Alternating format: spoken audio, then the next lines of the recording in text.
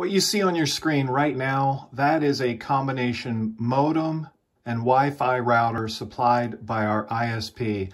Hi, and welcome to our channel all about home electronics, where in this lightning tip, if you're trying to remotely view your Plex account and you keep getting a double NAT error, our video here could potentially provide the solution. Now, to begin, again, with this being the modem Wi-Fi router from our ISP, and then up here we installed a separate Wi-Fi router.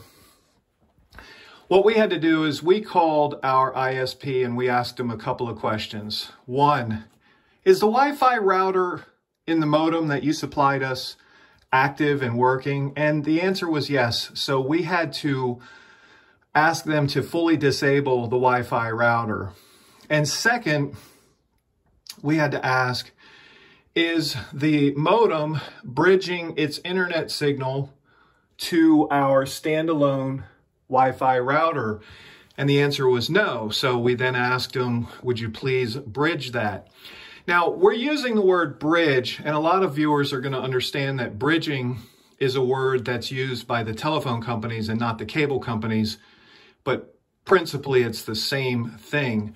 So we had them deactivate the Wi-Fi router in here, bridge the internet signal from the modem to our Wi-Fi router so that our Wi-Fi router does all of the NAT work, the network address translation work. And as soon as we did that, remote viewing on our Plex account worked and has worked flawlessly.